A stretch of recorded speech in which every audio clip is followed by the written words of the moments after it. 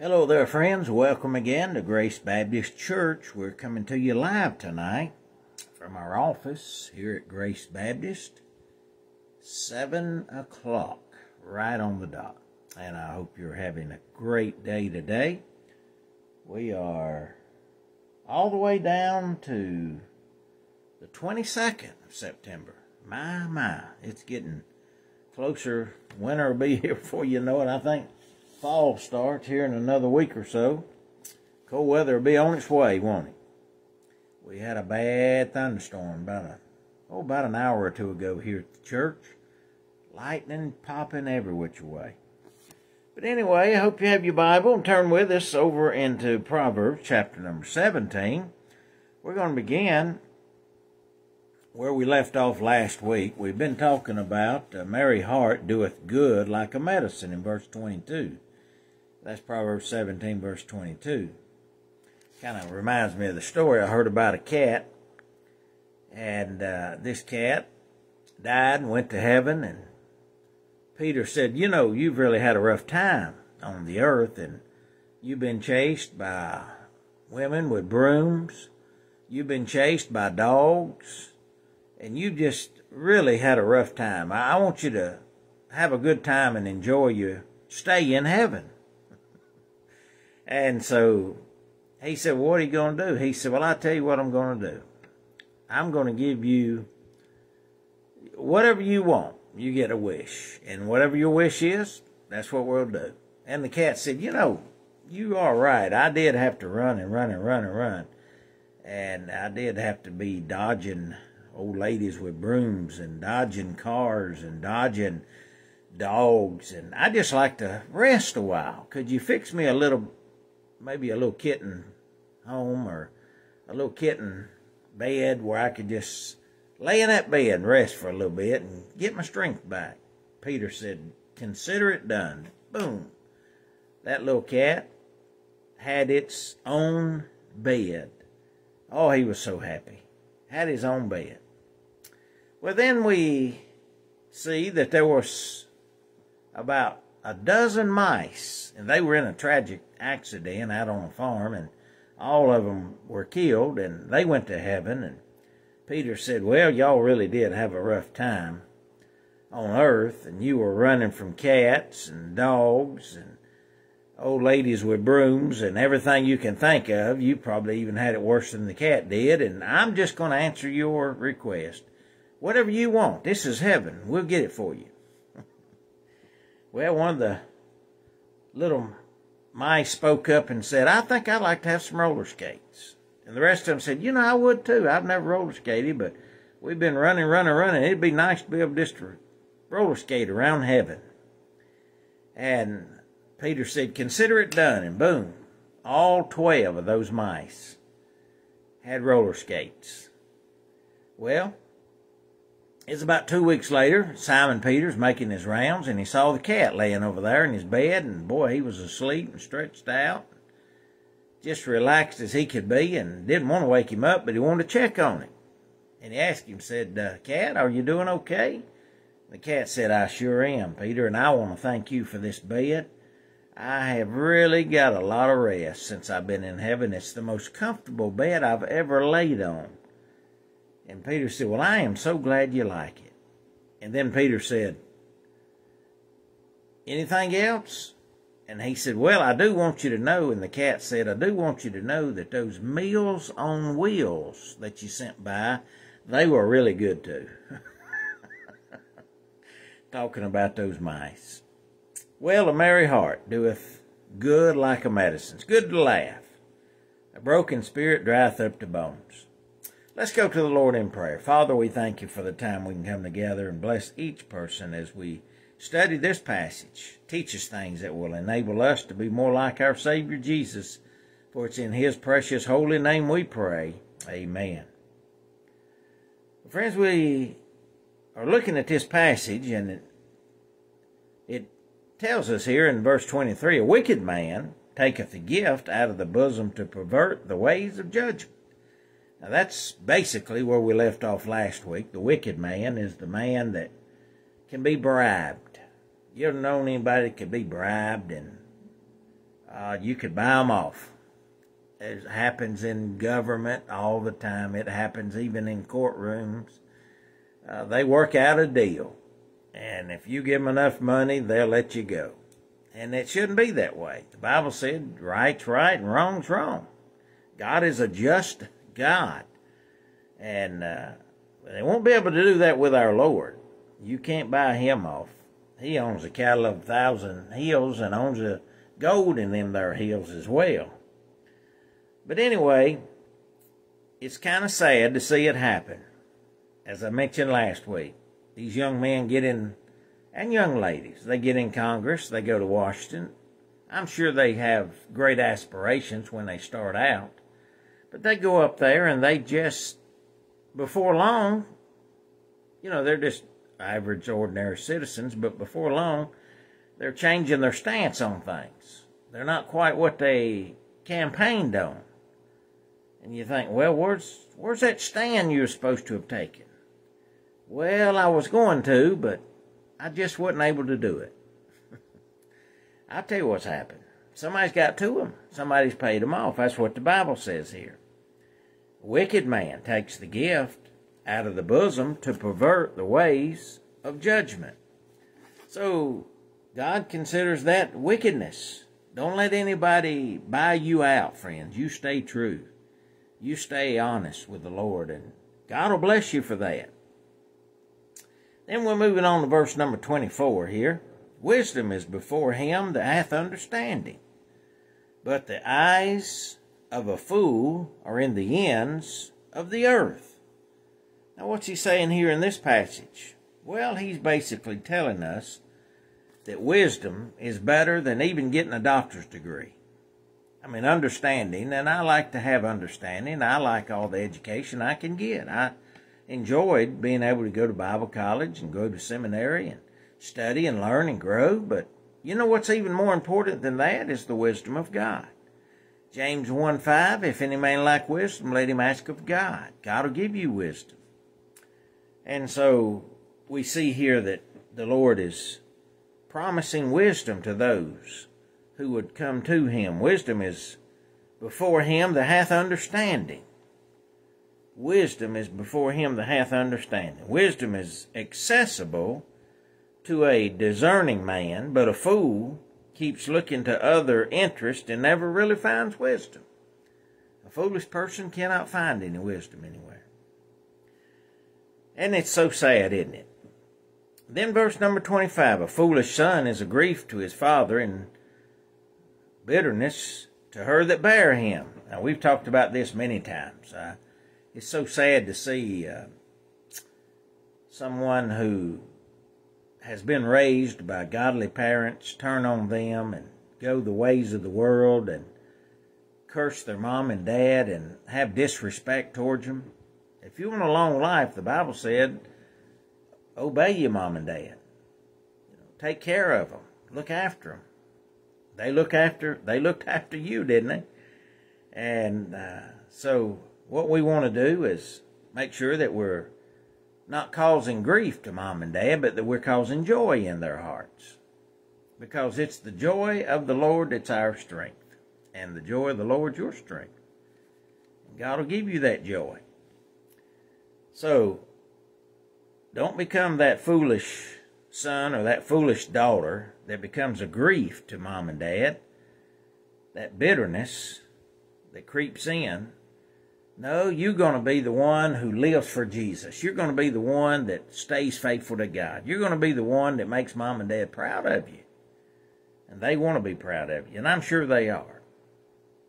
Then we're moving on here. Let's go to the next one. Here's what it says in verse 26. Also, to punish the just is not good, nor to strike princes for equity.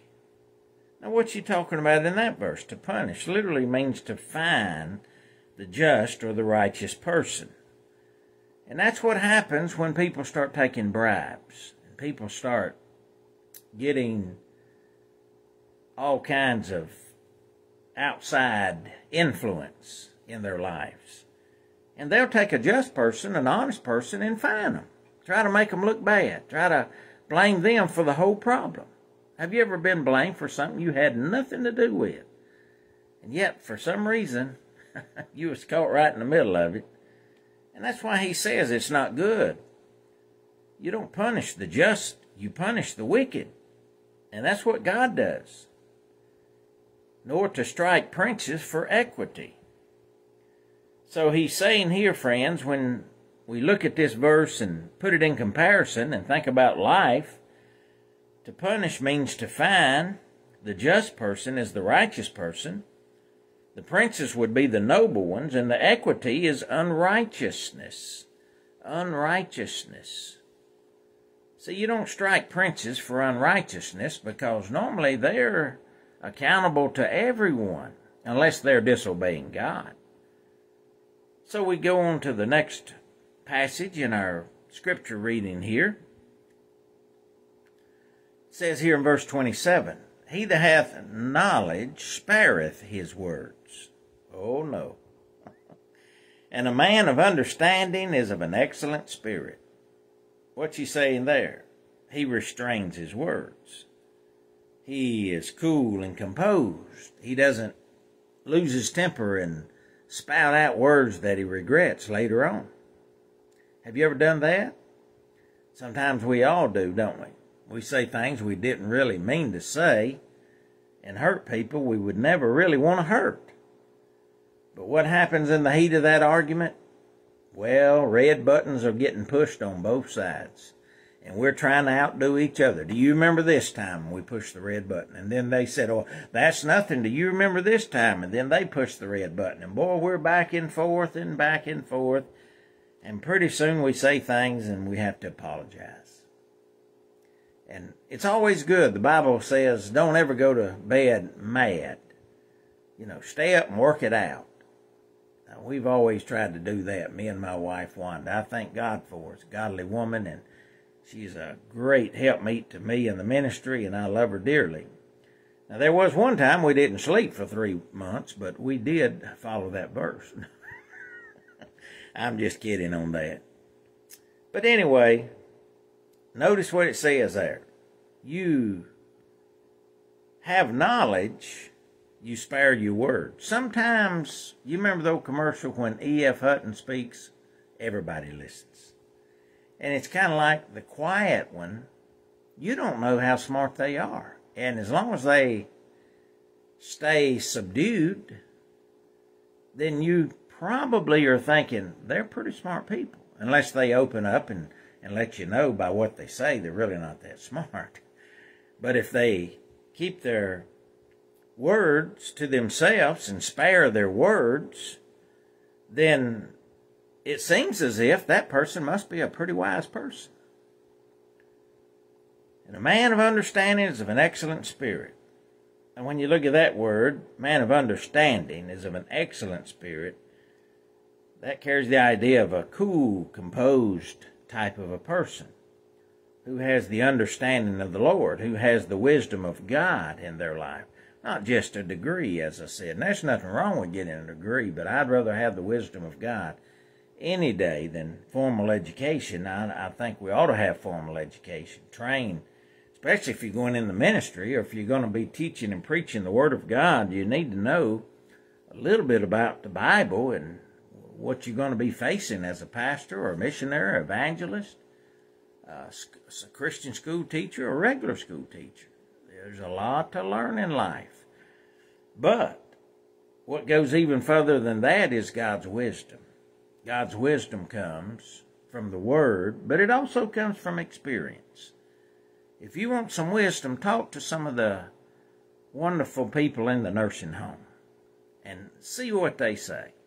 And they will bless your heart. They will tell you some good things about life.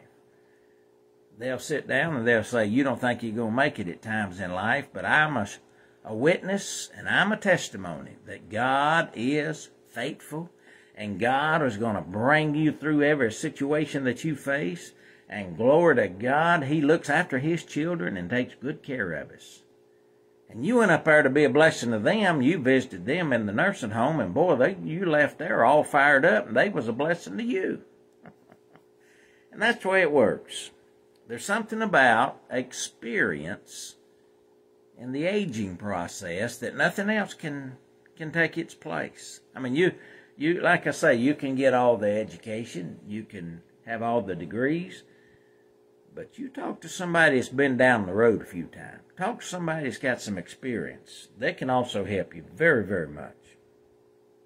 So that's why he says, if you will just spare your words, nobody will know how wise you are, or they'll not even know if you're not really sure what you're talking about. Depends on the subject, doesn't it? Let's look at verse number 28. Even a fool, when he holdeth his peace, he is counted wise. And he that shutteth his lips, he is esteemed a man of understanding. Now, I didn't say that, but God said that. And what's he saying here, friends? Well, what he's saying is this. A foolish person, as long as they don't talk, nobody knows they're foolish. That's why the Bible says, be very careful what we say. We used to sing a song in the children's church. I used to work with children years ago, and loved to work with children. See their little faces and those eyes bright, and boy, they're just beaming.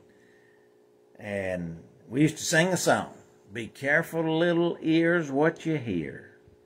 Be careful, little tongue, what you say. Be careful, little feet, where you go, you know. Why? Because we can fall into Satan's traps. And he's going to try to trap us at times.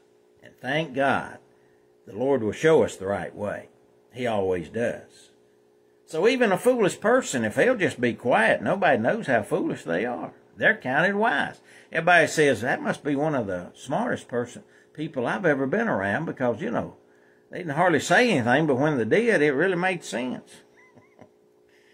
And even a person that shutteth his lips, he is esteemed a man of understanding. People look at him and say, I wonder how he got so smart. And they don't realize he's just trying to be quiet. He's trying to listen. And if we just learn to listen a little more, we can learn a lot more. You never listen while we're talking, but we can learn while we're listening. And then we'll go to verse number 1 in chapter 18. Through desire a man, having separated himself, seeketh and intermeddleth with all wisdom. In other words, he's talking here about the one that separates himself. He seeks his own desires, and he breaks out in quarrels against all sound wisdom. This is that person that won't listen to advice. This is that person that doesn't want to get involved. This is that person that just seems like that they're totally against what the Bible has been talking about, being quiet and listening instead of always having to quarrel. This is the person that's going to get into it. They have separated themselves to their own wisdom, their own way of thinking. You're not going to change their mind. It's going to take an act of God to do it. And what's going to happen is, if you keep trying to change their mind, they're going to be intermeddling with your wisdom and trying to fuss and fight and feud and everything else. Let God take care of that person, and you just enjoy your life.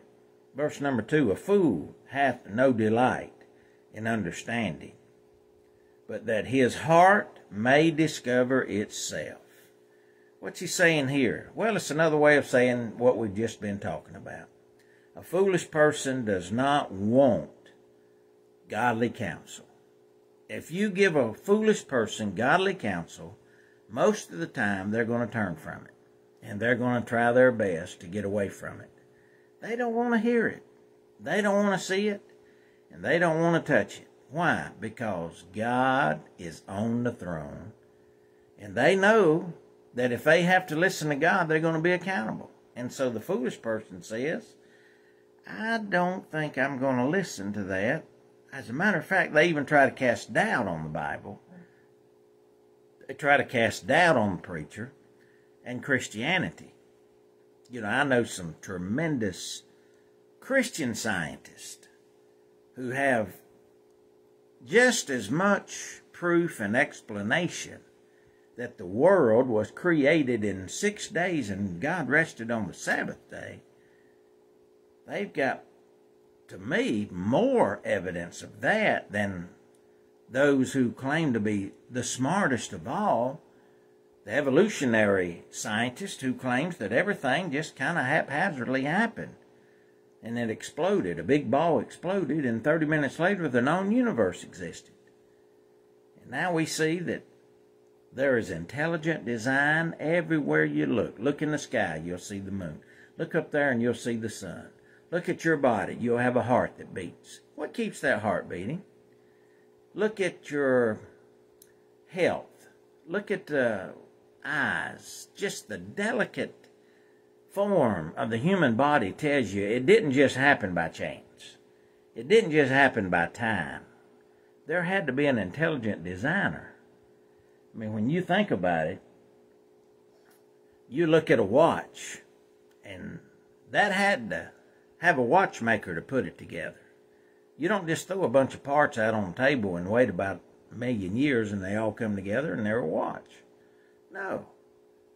That watch comes together when there is a watchmaker who knows how to put the pieces together.